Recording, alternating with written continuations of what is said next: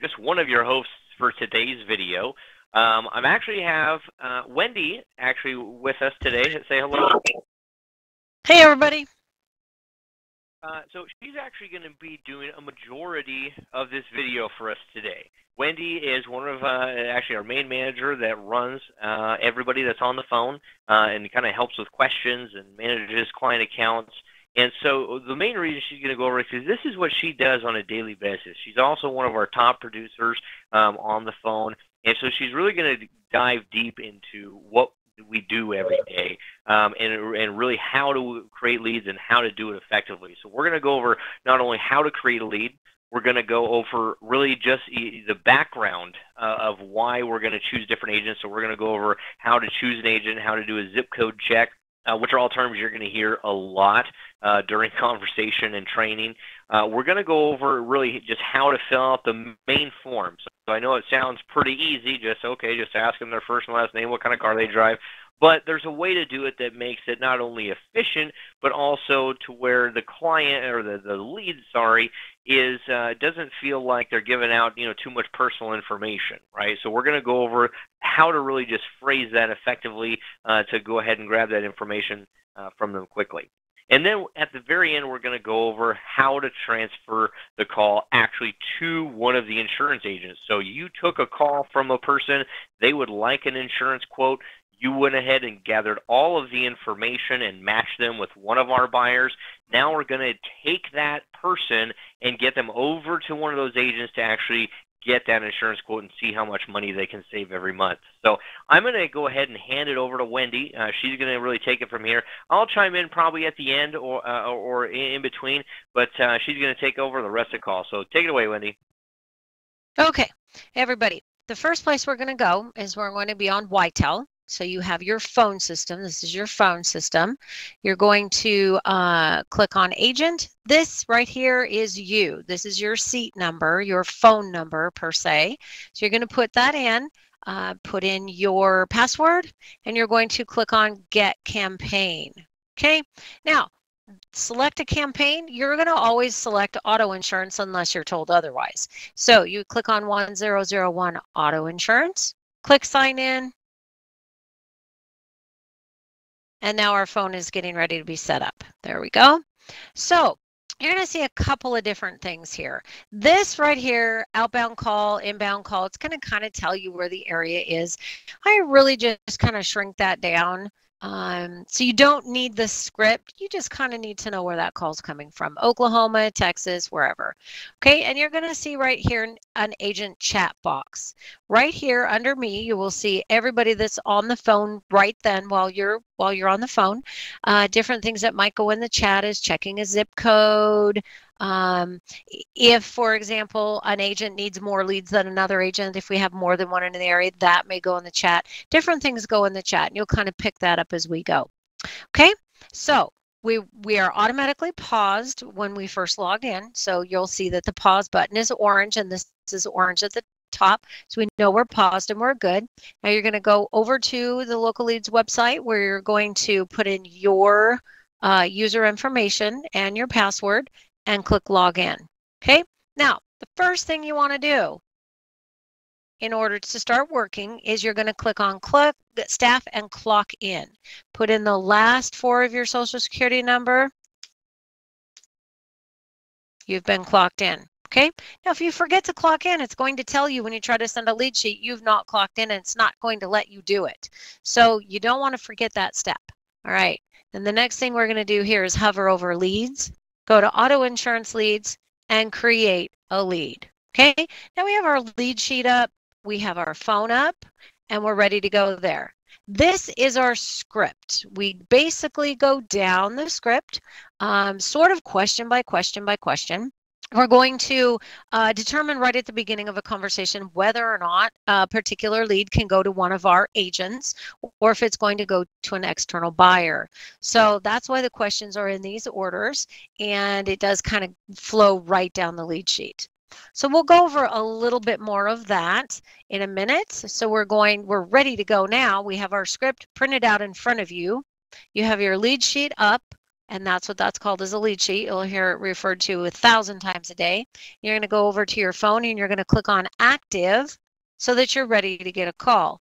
And now it's blue up at the top. Your active button is green, and we're just going to wait for a call to come in. Okay, you'll see down at the bottom that was blue. That means it's an incoming call. If somebody says hello and it's white at the bottom, that would be an outgoing call, and you're going to introduce yourself and tell them what your business is about. Okay, if it's a blue call, it's coming back in. They're calling in, and you're going to go over to your script. You're going to say, hey, this is Wendy. How can I help you today? And they're going to say something like, oh, well, you guys called me and I didn't know why. So you're going to explain to them, well, we're calling on behalf of Nationwide, Allstate, Progressive, and we're offering a free quote today since the rates have gone down on car insurance. Okay? You don't want to pause too long before you ask them the first question. What company do you have right now for your insurance company? So we want to know, one, what company they have so we can determine if we have a place to send them. So say, for example, they have Progressive. All right. Well, how long have you had Progressive insurance? So here you go. Now, over on client specifics, all companies require 6 months of continuous coverage, except for Allstate. They need 1 year of continuous coverage. So if the person has only had insurance for, say, 4 months, that is going to be an external buyer. Okay? If they've had insurance for more than 6 months or more than a year, then you're going to put it here in the box. So we'll say this person has had coverage for more than a year. Now, on this drop down, usually it's going to be over a year. If they say they've been with Progressive for 6 months, for example, and they did not have any coverage prior to that, then you would click on this one, over 6 months and less than a year. Okay, so anything over 6 months can go to any of our agents, except for Allstate. They need 1 year continuous coverage. So the next thing you're going to ask them is, have you had any tickets or at-fault accidents in the last 3 years? Now, here you go. If they have had a major at-fault accident, they've had 3 speeding tickets, they've had a DUI, that kind of thing, they're not going to qualify to be sent to one of our agents. So in that case, it's going to be an external buyer. The external buyer will be gone over in another video. Okay, you're going to click external buyer. There's a little bit of a different transfer that's on the transfer video. We'll go over that a little bit more later. So for this, we're going to ask the next thing. They have Progressive insurance. They've had it more than a year. Just default these 2 questions to standard, because it doesn't particularly matter to the agent. They just basically need to know if they've had insurance for over 6 months or over a year for Allstate. Okay, you might ask them, well, how much are you paying with Progressive? Okay, so they're paying $250 a month. All right, we can put that in. Now you need to know if they're going to be sent to one of our agents. So we want to do a zip check. Okay, for example, if they say their zip code is 83686, oh, we don't have any agents for that zip code. Well, that's because we don't have agents in Nampa, Idaho. Well, all right.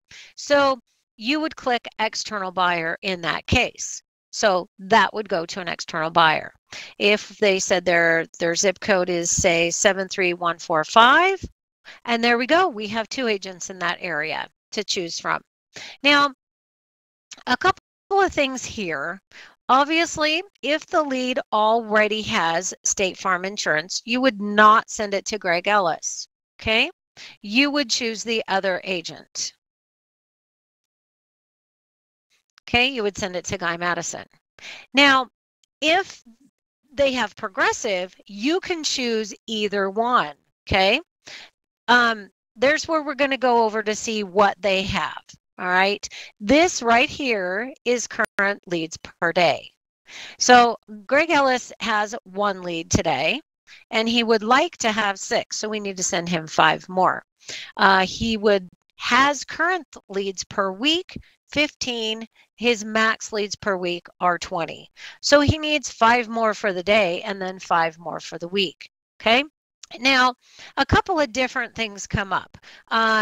Typically, you would choose Guy Madison in this case because he has 0 leads today. He's at 6 max leads per week, and he has 20 out of 24 of his leads for the week fulfilled. So normally you would probably choose Guy Madison for Allstate. But since this is Oklahoma, and these are just a couple of little particulars, a lot of people already have State Farm.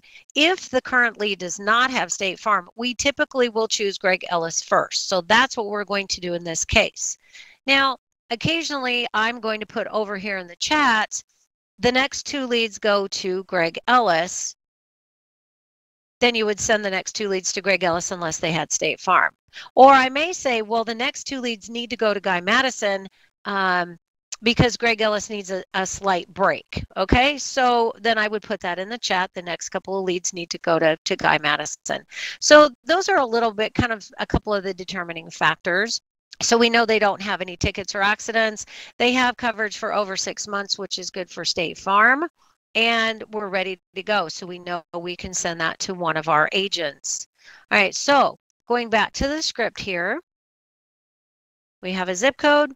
We have how long they've had insurance, no tickets or accidents. So we're going to basically go to what is the year, make, and model of your vehicle. Okay, so if they say they've got a 2016 Nissan Titan, okay, that's a nice truck. 9 times out of 10, it's a brand new one, so it's probably financed. I'm just going to default to financed. So I'm going to ask them the next question, what is your deductible?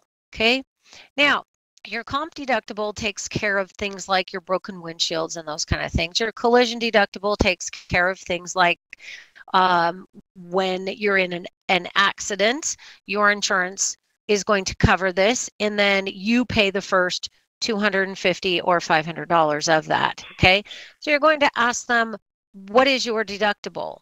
Is it $250 or $500? And it says that right here on the lead sheet. That would be your next question. Okay. So these, we're just going to default. Everybody drives for pleasure. The agents don't even get this information. So we're just going to default all of these to pleasure. The vehicle has an alarm. They drive 5 days a week, about 10,000 miles a year. They park it in their driveway. All right. So the next question you're going to ask them is, so do you have any other vehicles? All right. So you have a 1970 Volkswagen Beetle. All right, cool. Now, are you putting full coverage on that, or is it just liability? I know they own it because nobody finances a 1970 Volkswagen Beetle, or hardly anybody. So we just need to know, do they have full coverage on that, or is it going to be just liability? Typically with an older vehicle, it's just liability. If it is full coverage, occasionally people do that, you're just going to default and put in 100, 500 because you know the deductible is going to be the same as the first vehicle. So in this case, it's probably just liability. Right here, I'm going to just default. I don't have to ask these questions. We park in the driveway and I put in the same zip code. Any other vehicles? Click on more vehicles and you can put up to 4. Now, here's the other thing. Occasionally you run across somebody with 5 or 6 vehicles. You would put those additional vehicles in the notes. Okay. Or if they have a motorcycle, say for an example, 2000 Harley Davidson. Okay. You would put those in the notes because the motorcycles do not go up here in auto information. They only go down in the notes.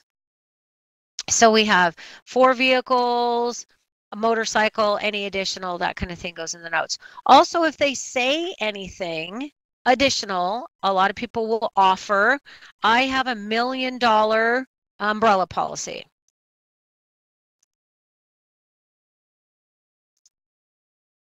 Okay, so we want to put that in the notes so the agent has a heads up on that. Most people aren't going to give you those kind of details, or they don't have it, but occasionally somebody's going to throw that out there and say, well, I have a $1 million umbrella policy. I want to make sure that's included. So you would put that in the notes to make sure the agent knows that, to put that in the quote. So the next thing you're going to ask them is, okay, now how do you spell your last name? We ask this way on purpose because if you ask people, hey, what's your name? They get nervous. So we've found over the years that asking in a particular way gives us more success and makes people less nervous about giving out their information.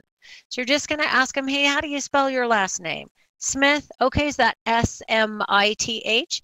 Make sure that you spell it correctly. S is in Sam, M is in Mary, I-T-H, something like that if it's particularly difficult. If it's Smith, you don't need to do that, obviously. And what's your first name? Okay, Teddy? Awesome. Is that T-E-D-D-Y? All right, great. And Teddy, what's your birthday? Now, you see that kind of flows right in. I'm going to use his name as much as I can because it makes the person more comfortable. Teddy, what's your birthday? We don't ask date of birth because date of birth is very official and it makes people nervous. So if I just say, hey, Teddy, what's your birthday? He doesn't think about it and he just kind of tells me what it is. Okay. And Teddy, are you married or single? Married? All right, perfect.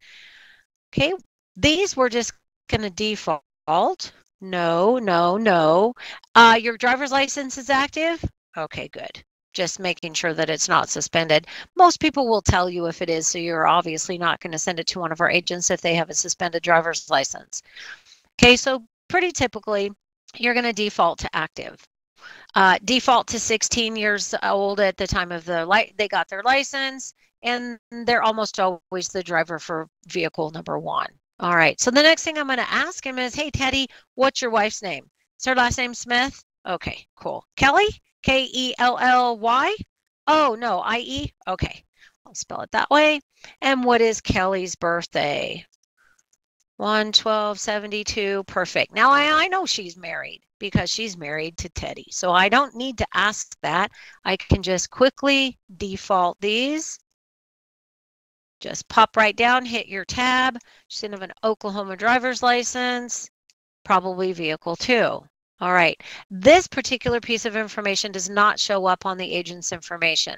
So primary driver for each vehicle, just pick one. They can all be the primary driver for vehicle number 1 if you like. The next thing we're going to ask them is, hey, Teddy, what's your address here in Oklahoma City? And I know it's Oklahoma City because it says so right there, and it makes them more comfortable. So 123 Main, is that M-A-I-N Street? Okay, cool. Is there an apartment number with that, or is that a house? Okay, it's a house.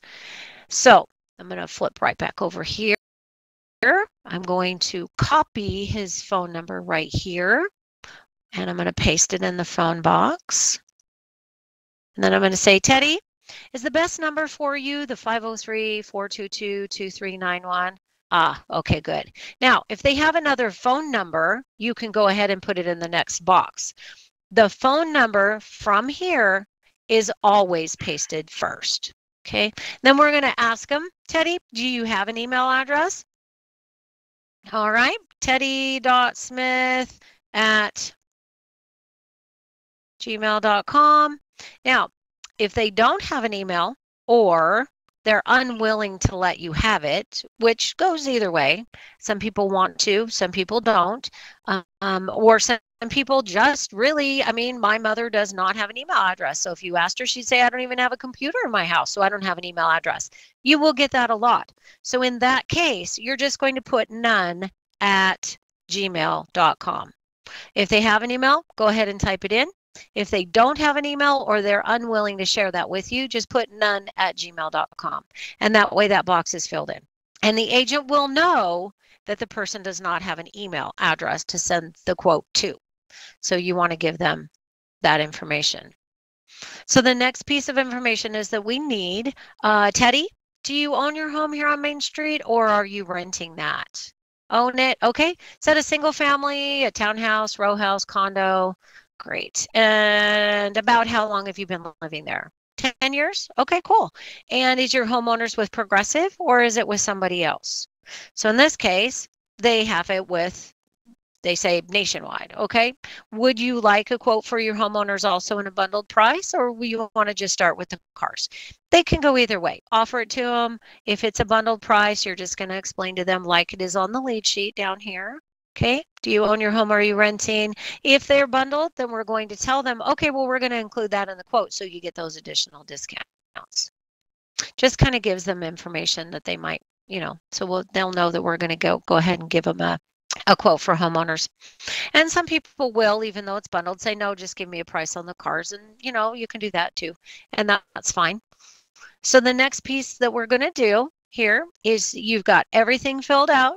And if you forget something and you try to save an email, oh, it's going to pop up red. Okay. So we want to make sure that all those boxes are filled out. And if it doesn't, it's going to flag it for you. So then we're going to click Save an Email. Okay. I just need to make his name different. We already did a test lead for him. Okay. So now we're going to go back and click Save an Email. And here is the agent's phone number. Okay. So you're going to double click this, right click and copy. That's the agent's phone number. And you'll see that it matches right here. Go back over to your phone and you're going to say, Teddy, I need to put you on hold for just a second. Can you hold on? I will be right back. Okay. And then you're going to paste that in here. Now, the previous phone number for the transfer that you did prior to this one will show up here when you click the transfer box. So you want to make sure that you erase it before you paste in the new phone number. Okay. Always erase a previous phone number. Now, if you were sending this to an external buyer, you would be clicking on external buyer and this box would be blank. And that's going to be gone over in a different video. For now, we're transferring it to our agent. So we're going to paste in the new phone number. We're going to ask them to please hold for just a second, and we're going to click Park Customer Dial. Okay. When you click Park Customer Dial, that puts the client, the lead, on hold, and it calls the agent. When the agent answers, you are going to introduce yourself. Hey, this is Wendy. I've got Teddy Smithers on the line for you for a quote. He has 2 vehicles and homeowners, or he has renters. I left a couple things in the notes. He has $1 million umbrella policy. Anything that you need to tell the agent that might be extra information for them, they can kind of look for. They appreciate that. Okay, so make sure that you get the agent's name that you're transferring to. Say his name is Ryan, and then you're going to say, okay, well, hold on and let me grab Teddy for you. You're going to go up here to the hold button right here, and you're going to click on the hold button. Say, hey, Teddy, thanks for holding. This is Ryan. He's our licensed agent. He has all your information ready to go. He's going to finish up this free quote for you. Alrighty, well, you have a really nice day. Go ahead, Ryan. Now you want to let the agent know that it's okay to go ahead and pick up the call, and so they're going to start talking. Okay, you are going to record this call, keep it going for at least 60 seconds after they start talking together, and you'll see that in the call time. Now, obviously, it's not going because we don't have a live call right now, but this call time right here, you're just going to add up about 1 full minute after they're talking. And you be very quiet in the meantime. You don't want to, blow your nose, drink your coffee, sneeze, or talk to your dog because they can hear you. So you want to be quiet while you record that 60 seconds. And then you're going to leave 3-way call. Now, this is really critical. If you hang up both lines right here, the red button, you're going to disconnect them. And that isn't the point. You want to just take yourself out of the call and leave them talking so your lead can get a quote from the agent. Okay, so you're going to leave 3-way call, and there you go. So after you leave 3-way call, you're going to go back over to your lead sheet. You're going to click this as transferred, and obviously you have some other different options. If your client hung up during the transfer, you're going to put disconnected and try to call them back, and that will be gone over on another video. For this purpose, we got the agent, we got him connected to the lead, and that was transferred properly. So we're going to click transferred, click OK, and then click up here at the top, new clear, so that you have a new lead sheet. Now, you can see these boxes are faded out. You know that was sent. There's no worrying about whether or not that information was sent to the agent or whether or not you can find it again. You're not erasing it. It was saved because these boxes are faded out. Go ahead and click New Clear, and that way you have a new lead sheet ready to go. Jump back over to your phone and you're going to click transferred sale. Okay, occasionally you're going to get somebody that says, I'm on the do not call list. You're going to click do not call right here. Or they're not going to be interested in getting a free quote, so you're going to click not interested. 90% of people that you don't send to an agent, you're just going to click not interested. For this purpose, we transferred it. So we don't want to be calling them back here in the next 2 days to get a free quote because we've already called them. We've already talked to them. So you're going to click transferred sale. You are ready to go. You are live and active and ready to go for your next call to come in. Okay. For these purposes right now, I'm going to go ahead and pause so I can take a quick break. And that's how you would do that. You click pause, you would click break, and you're ready to go. As soon as you're active again, then you would get more calls. I think that kind of covers everything that we have. Your script is over here. You want to have it right in front of you all the time, so print it out. Your client specifics. Randy John in Tulsa, you have to be a homeowner to send it to Randy John. Kathy Knowles, you need to get a driver's license for her, driver's license number. Those are little particulars that we go over in another video. But just to give you a heads up, you want to have your client specifics sitting next to your script so you will know and not make a mistake. If it's like in Tulsa, Oklahoma, you want to make sure they're a homeowner. If they're not, it's going to go to an external buyer for that particular area. Okay, and I think I've covered pretty much everything. You have a new lead sheet up. You're ready to go for a new call right there. And you can go ahead and take over, Rich. Awesome. So yeah, guys, that's really how simple it is. I know Wendy went over a lot of stuff today, and I really hope you took notes.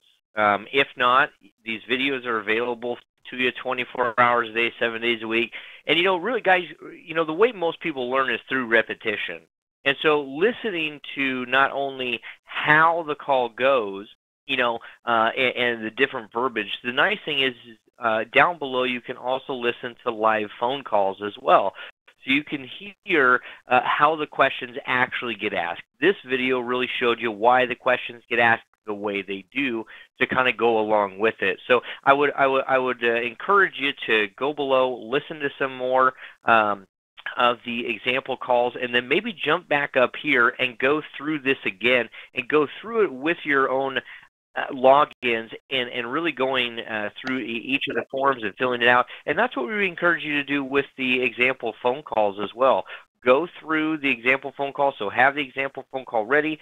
Have your lead sheet ready so that way you could fill that out and kind of do like a mock example call and kind of get used to the form and where things are at. I think that'd be really important. So we're going to go over quite a few other things in other videos, but for today, that's it for today. So look forward to talking with y'all in the next video.